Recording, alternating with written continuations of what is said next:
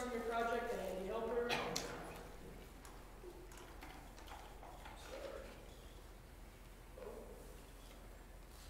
So this is a little bit of an introduction and background to our project.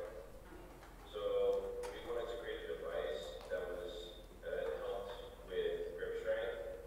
More specifically, we geared our project towards men over the age of 60. As for our research, that's who we found struggle the most with this issue, as they usually hit their peak grip strength around 30 to 39 years old, and it continues to decline until they hit around the age of 60, which is where we're trying to focus on.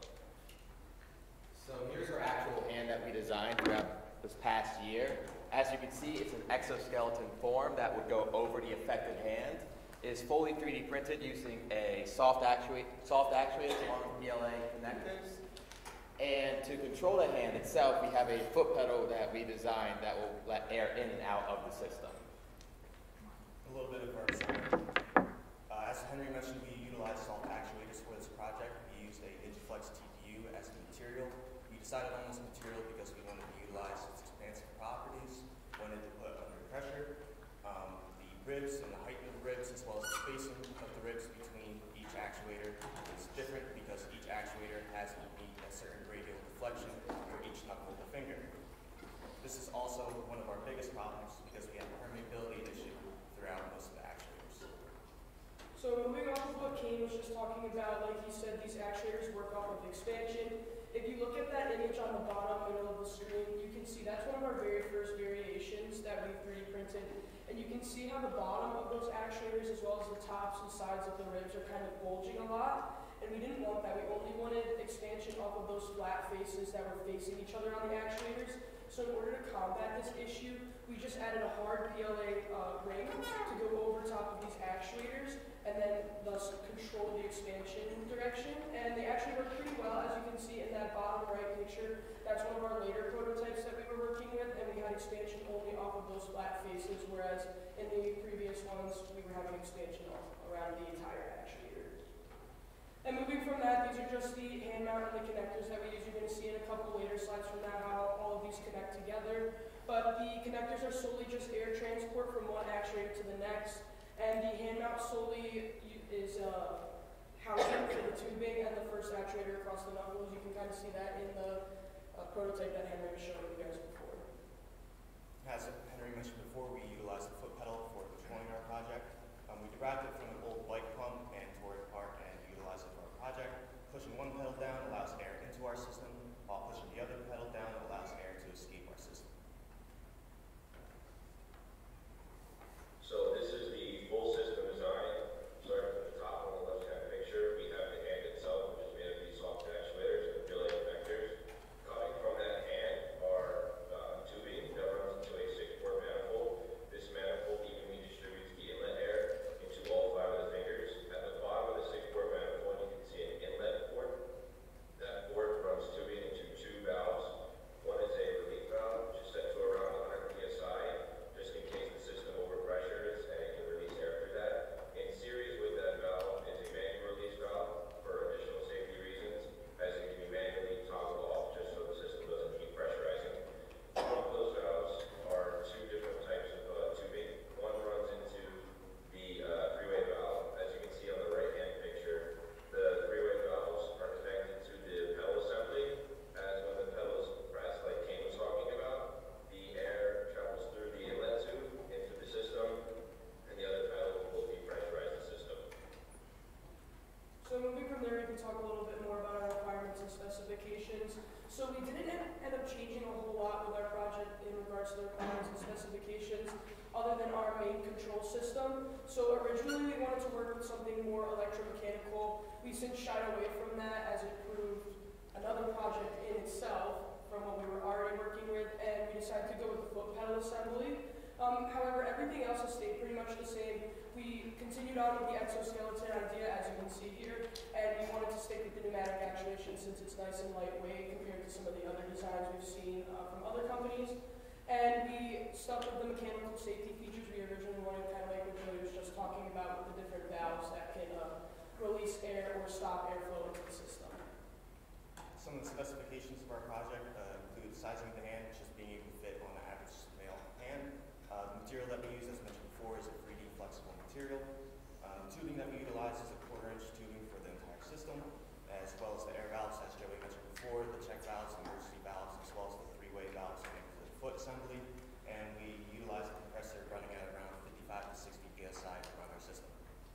So for testing results, the first major test that we ran was the deflection test, and this was to see how far the actuators actually bent.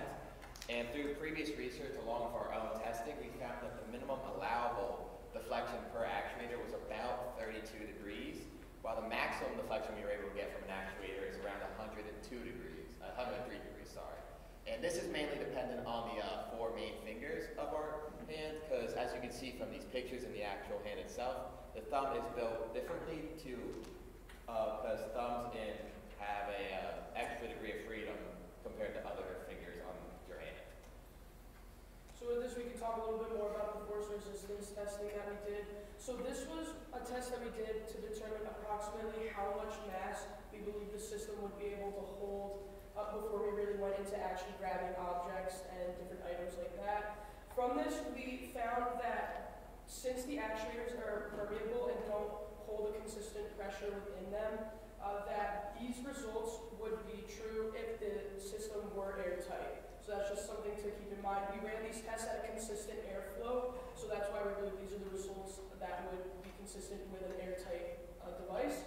We treated each actuator as if they were some sort of spring. We used a formula similar to Hooke's Law, where we hung mass. We isolated each actuator and we hung mass off of them after they were at their fully flexed point.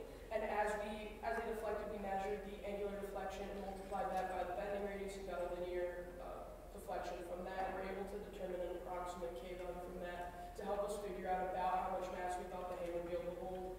From that, if the system were airtight, it would be a little less than 5 pounds. But as of right now, which Joey's going to talk about a little bit on the next slide, it holds around 1 pound. So this was another test that we performed. We just wanted to approach this and try and yield and carry different various objects to prove what we can handle with the system itself. Originally, we wanted to go with something like a 5-pound dumbbell and other uniquely shaped objects, but due to the air loss that we were having in the system, we had to kind of downscale that to do more lightweight objects. These are objects that we kind of found around the 3D printing lab, but could also be found commonly around the house. So it kind of worked out. We went with objects such as a box cutter on the right-hand picture and adjustable wrench on the left-hand picture, which is around like 1 pound, and then also a smaller location in the picture.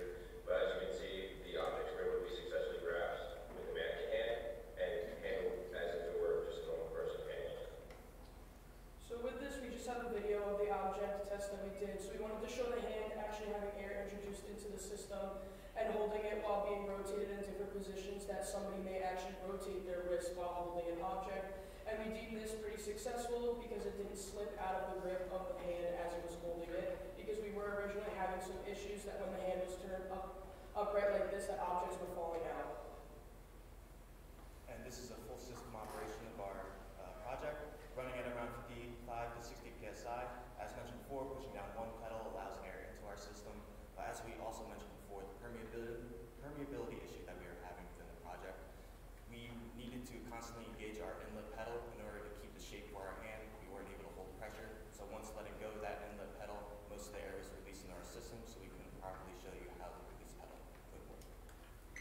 Budget-wise, as you see in this first chart, we spent about $110 of our budget from the school, and this is mainly on things like the valves, the mannequin hand itself, and tubing, things like that. And if we go to the next slide, you'll see that if this was a more of a real-world budget, it'd be about around $235, as we were lucky enough to have access to the 3D printing lab, and we did not have to pay for the filament or anything like that. So for the timeline of our project, this spring semester timeline that we had to follow, we did pretty good on meeting most of our deadlines for prototyping as well as testing data. So these are some ethical considerations that we have. First is the XP code of ethics. These are just some general guidelines that we follow throughout the development of our project, which also leads into the environmental code of ethics. These are a little bit more specific and intrusive when it comes to developing devices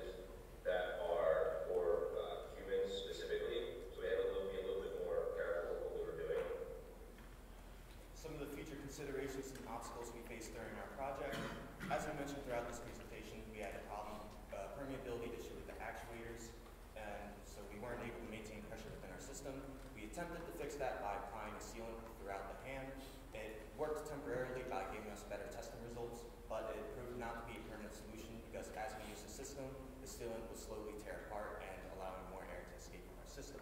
We also had an adhesion issue from the actuators to the PLA connectors. At first we were using epoxy to try to join the plastic together, but as we were using it, we noticed that some of our fingers would get clogged, and that's because the epoxy would slowly seep through and cure within the system itself. So we switched over to super glue, and that has worked pretty well for us so far. We also had an issue with the mannequin hand while doing our mass carrying test.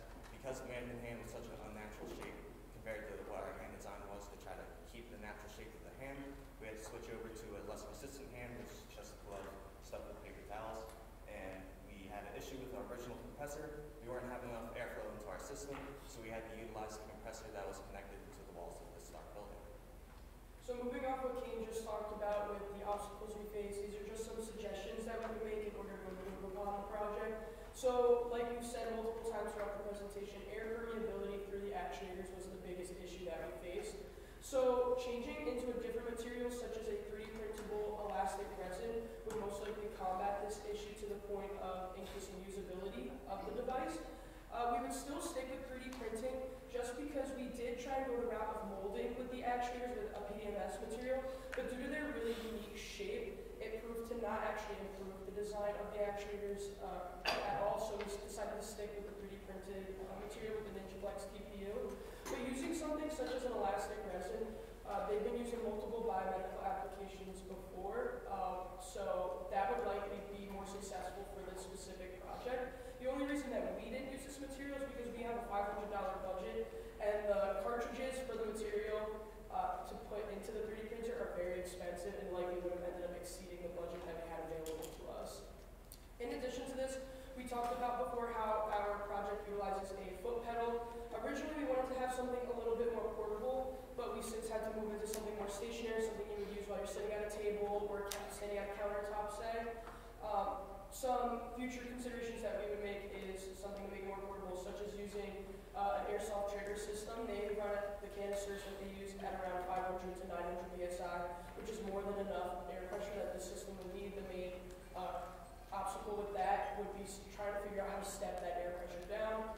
Using something that interfaces biomedically with the user or physically with the user. Originally, we wanted to use something such as stretch sensors, but we moved away from that again, just with some other issues that we ran into with the project and went with a more stationary idea. And just an integration of different grip patterns. I'm sure, as all of you know, you don't just grasp things into a fist every day. You use different types of grip patterns and motions. So implementing something with different grip patterns would definitely be another thing to bump this project up a level. And some of our references and acknowledgements. These are some of the links that we used for our background research as well as current research into our project. And these are acknowledgements: Dr. Bednarz, Dr. Liu, Mitch Adams, Dr. Zhu, Heather Bednarz, and Dr. Maddox. Any questions?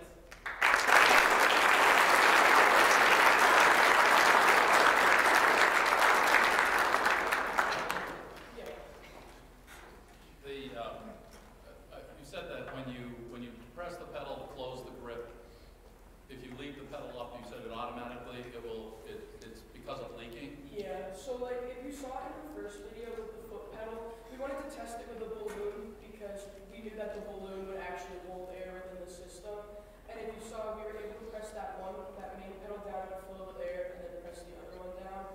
We weren't able to get that to interface at like 100% with the hand. Just like you said, because of the permeability. So to my question and my point, is that a flaw or is that a safety feature? Because I'm concerned that if you apply the pressure to this thing, and somehow or other you have a regulation issue, especially if you're going to go to a 9,000-pound tank, which, now you're going to take and close the grip on somebody's hand, and if it's too tight for them and it hurts, how are they going to let it go immediately, automatically? Yeah. If you let that thing go and it automatically bleeds out, I think that's a safety feature, wouldn't you think? Yeah. Possibly not having to do a redesign? Yeah, that's a good point. And it's definitely something that people have brought up to us about how it actually might be beneficial to the system. Our original idea, which you can see here, was implementing this little valve here, which its set point, I believe, is at 100 psi, because that's what we determined would be approximately what the user might be able to handle if the system did go haywire. So that would just release all of the air from the system. But you're right, it's a really good point, and we did think about that